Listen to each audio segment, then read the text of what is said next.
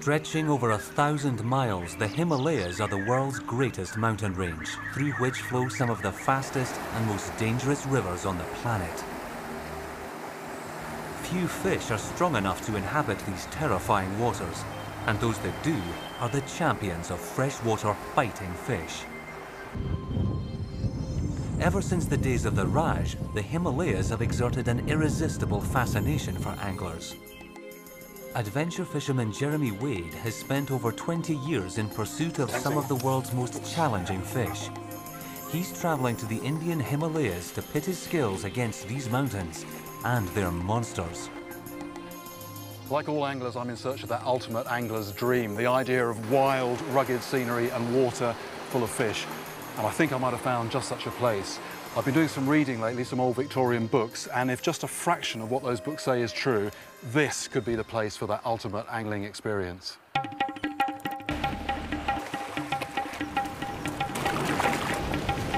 Oh, good grief.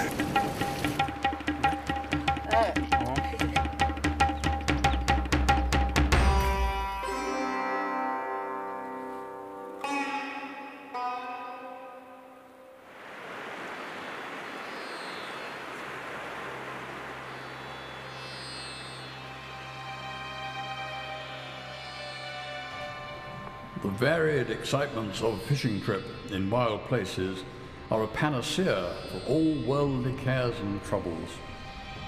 Many a sportsman has truly said he would rather catch a big mahseer than shoot a tiger.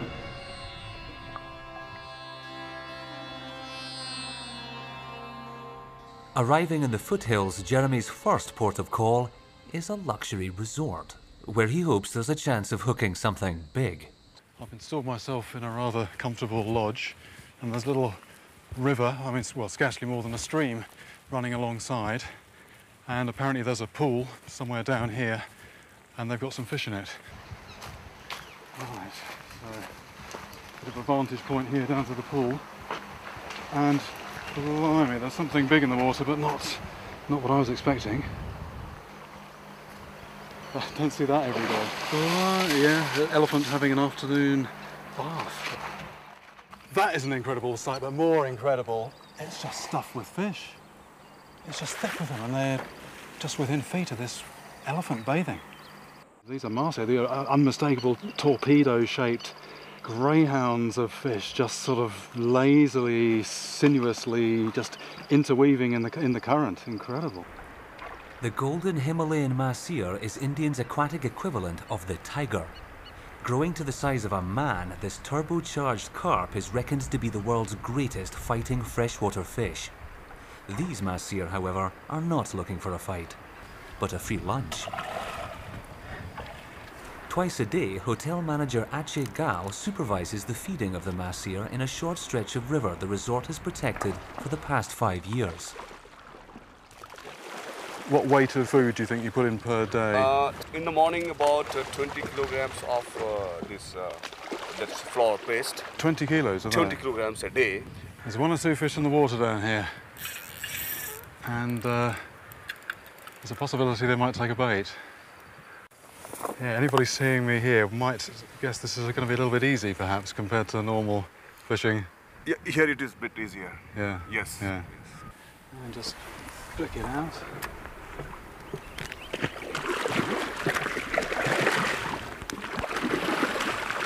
And feeling the line. The line hasn't tightened yet. And the line is still loose. Not so stupid. Not so stupid. And, oh no, too quick, too quick, too quick, too quick. And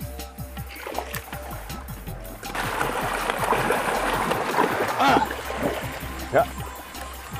I think the line went. The line went. It's been taken away? Yeah. And there's a knot, there's a knot, there's a knot, there's a knot. And the line's tight. The line's tightening, and there's one on the end. There's one on the end. And taking off down the river and heading down into that shallow water. And I think stopping on the edge of the shallow water. Oh, there he goes. Line cutting through the water. Very, very, I mean, the stamina of this fish is incredible. Woo! Now then. Wait, yeah. He's coming very close to the rocks here. It needs to be up on the surface, up on the surface.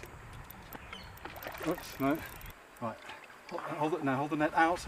Just hold it out, wait a minute, wait. Let it come over and lift. Lovely. Not as easy as I thought, but fish on the bank. Brilliant, thanks very much. Actually. There we go. Catching the fish from the resort was a great experience. Wonderful to actually hold the fish that I've read so much about, but it was, okay, a slightly contrived, tame experience. I doubt the Victorian gents would have stayed in a place quite like that. So if I am to experience anything remotely like the fishing they experienced, I'm going to have to pack my bags and head deeper into the mountains.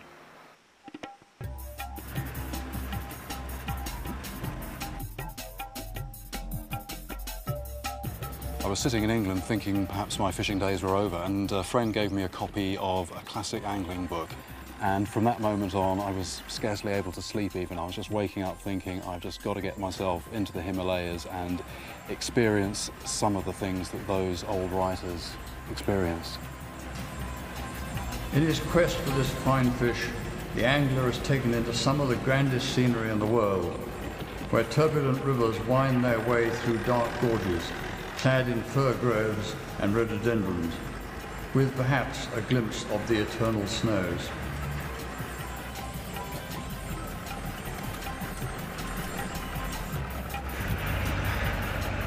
I don't think the Victorian gents would have quite been travelling like this. Okay, a vehicle is travelling in style in some sense, but up on the roof, I think he'd have been downstairs.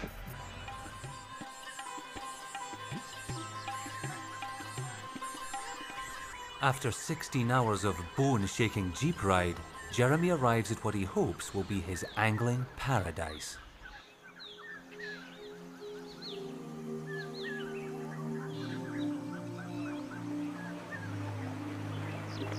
Well, how amazing to now arrive and be almost within touching distance of the water, after just seeing it tantalising in the distance for so long.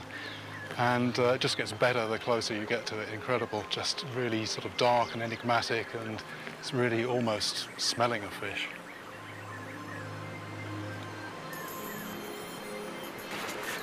Well, the obvious thing looking at this water here, and also because it's nice and instant, is to give it a go on some artificial lures. Obviously I don't know exactly what's going to work here, so I've got not quite everything, including the kitchen sink, but a fair old selection of stuff.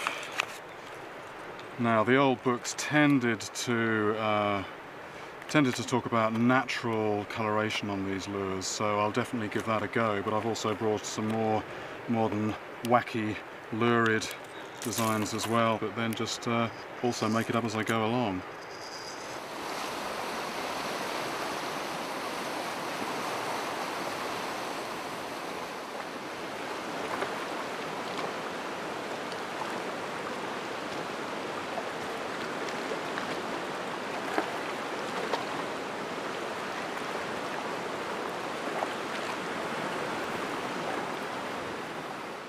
Fish. It's the first fish from this river. Just great to have something hang on the lure, because I've just been fishing for about an hour, I suppose, with nothing doing at all. Small fish, but very welcome. If anything, just to get the reflexes going. It's so easy after thrashing the water with nothing happening, just to get into that sort of torpor almost, where you think nothing's going to happen, and if that happens and a big fish takes, then you're just going to mess it up. And it's a fish.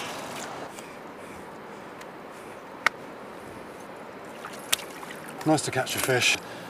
A good confidence boost anyway, to get even a little one. First fish, significant fish, whatever, even though it's small, first fish from this spot.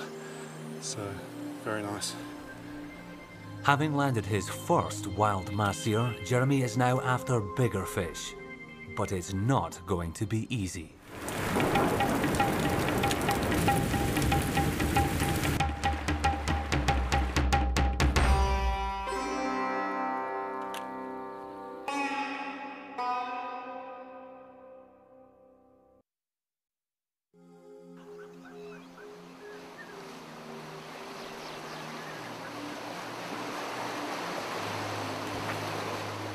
Jeremy Wade is deep in the Indian Himalayas in search of the golden mahseer, the world's hardest fighting freshwater fish.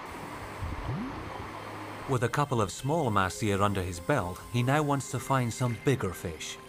So he's going in search of help. What I need is some local intelligence, and I've been asking the locals how to get started, and the one name keeps coming up, somebody called Vinay. He knows about the mahseer in this river. Mahseer enthusiast Vinay Badola was born in the mountains and has been fishing throughout the Himalayas since childhood.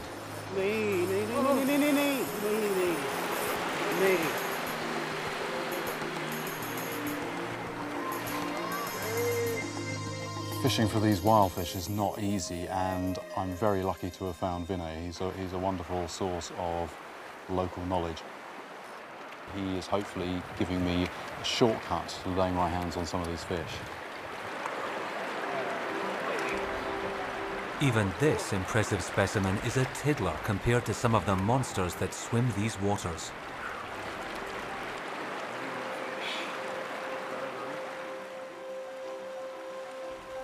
The mahseer is an intelligent fish that is difficult to catch. Choosing the right lure can make the difference between success and failure. The standard mahseer lure box would consist of just about 5 or 6 different pieces to cover different water situations throughout the fishing day. Spoons and spinners for early mornings. Spinners, good vibration, nice flash, excellent in fast rapids, broken water, where a fish can be fooled very easily, brings fish in from a distance. As the day goes on in clear water and bright sunlight, things are very easily discernible as fakes. So we need to start switching over to more natural baits, something like plugs. This one here is pretty good. Okay, so basically the principles are fairly simple. In low light and broken water, I need something that flashes and throbs, so either a spinner or a spoon. And then in the flat water and when the light comes up, one of the plugs, which looks more like a natural fish. Right, so that's my kit then, the kind of selection I could just drop in a pocket. A couple of spoons, a couple of spinners, and natural looking plug, another natural looking plug, and one with a nice bit of a wiggle on it.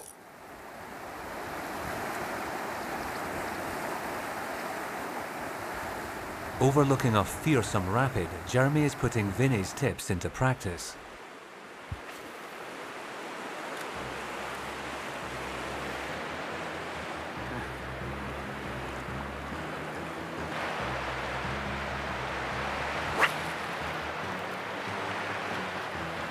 Ah, fish! It's not huge, but in this fairly mad water, I have given a little bit of thought to what I might do if I hook one. I'm going to have to run down the rock.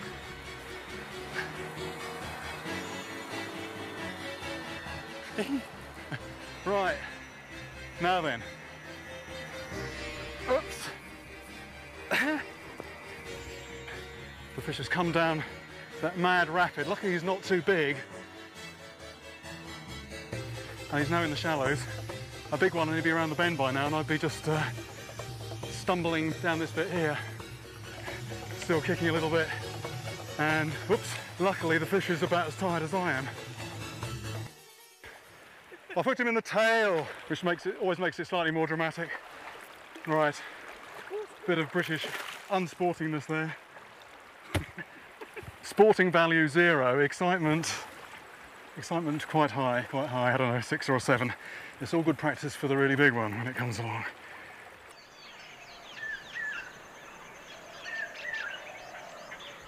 Taking a break from the river, Jeremy has been invited to lunch by the local fishing fraternity. Sit here, is it? Okay. Right, how do I start on this? Hungry but held back by technique. Yeah. Mix everything. Yeah. Like this? This? Yeah, this, yeah. I'm spraying it all over the carpet here, but I'll get that. I might eventually get. How's this? Yeah. So like a ball. Yeah. Right. The whole hand. Yeah. Right. I'm going to need it. Very tasty. It was very tasty. So I'm a fisherman. Yeah. Fisherman from England, fishing. Yeah. Yeah. England. England. Yeah. And this river here has big fish? Big fish, small fish, big ones, small ones? Big size. Yeah. 20 kg or 50 kg? 20 kg, 50 kg? Yeah. Really? No problem. Big one easy? Big one, nah? Big one is small, very problem. 1 kg. 1 So, kg. right, 1 so kg, 2 1 kg. 1 kg, 2 kg easy. Easy. Or 5 5 kg kg is over. difficult. Very difficult. Very difficult. Yeah. 5 kgs and over.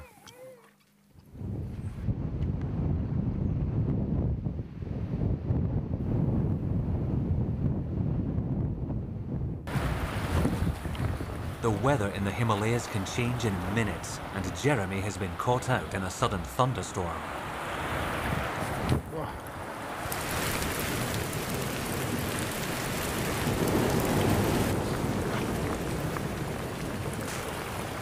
The wet is just about bearable, but the thing that makes it potentially dangerous is those flashes of lightning. I'm a long way down from the mountaintops here, but nevertheless, even the stray chance of one of those flashes of lightning finding the tip of my rod, I find myself prematurely a pile of ashes.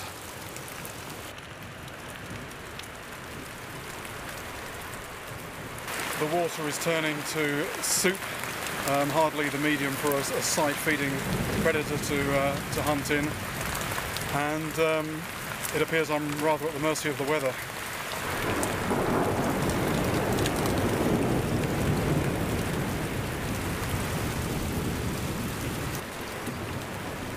The storm rages on for 4 long days. The weather at the moment is meant to be the very occasional thunderstorm, once a week, once every 10 days, something like that, but it just settled into a pattern of almost every day. So this is just, I'm just sitting it out and hoping that the weather passes over, but no idea how long that's going to take.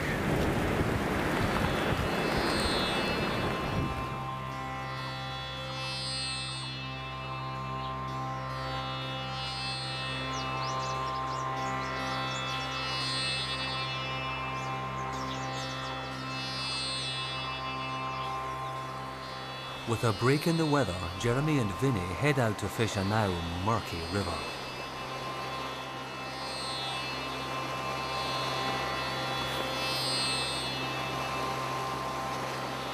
Let it flow down.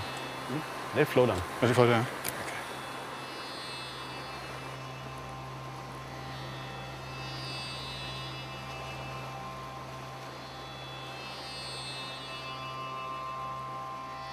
It'd be great if you could get a really long cast out, almost all the way to those rocks over there. Right.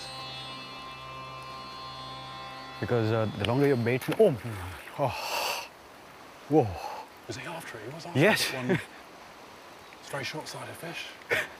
The water's murky. The water's murky. So he actually it went for it. And he must have travelled 6 or 7 foot through the hour. I thought. Easy. I mean, very low trajectory. Easy. Yeah, but, but I'm just, I just saw a flash of green, silver and yellow fins. So if that had actually connected with the bait, I'd have known about that. Ah, yeah. Still out there? Definitely. Yeah, Possibly a bigger one. All right.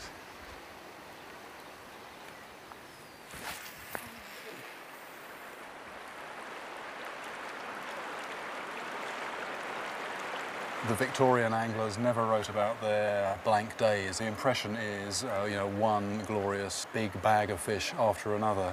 Or maybe that's the bits you remember from the book. So you come here and you expect to have day after day of bent rods, whereas mine has just been sort of hanging limply, and that would not make for very interesting reading for anybody, no matter how keen they are.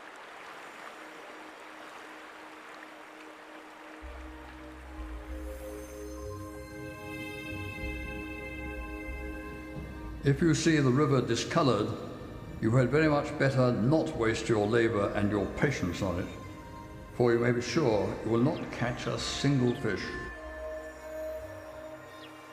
You must wait till the river is clear again.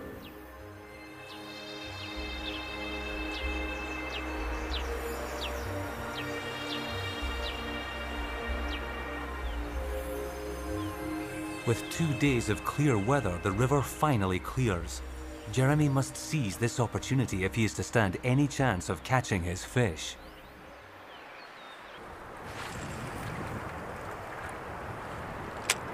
It's more like it's on the edge of that moving water. Feel the lure. Good, that is a fish, that is a fish. That is a fish, that's not a rock, it's a very animated rock if it's a rock.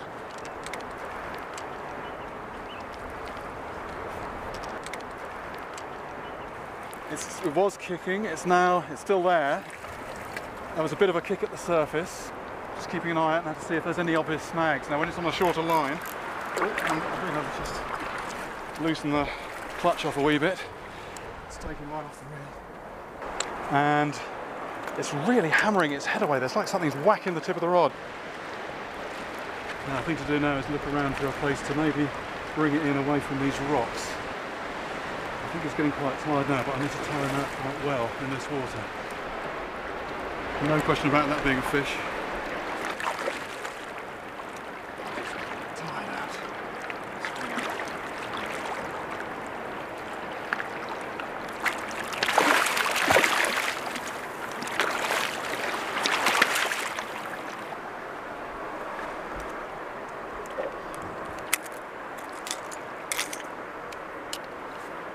It's not a monster, very strong fish though. The size of this multiplied up 5-10 times, quite frightening in this water. Well, looking at this fish, I'm scarcely even able to believe it. After all the things that have gone wrong, all the effort, finally, here it is on the bank. The fish that I was after, not a fish that has been hand-fed and pampered perhaps, but something that has actually lived and battled in these rivers. A truly wild Himalayan mahseer. It is the strength and beauty of the golden Himalayan mahseer that have made this fish the supreme prize for generations of anglers.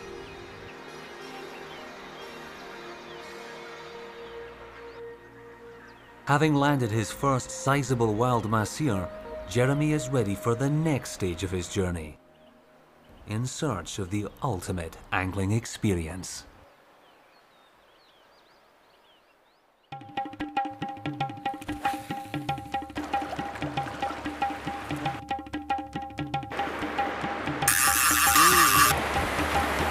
Oh, good grief, good grief.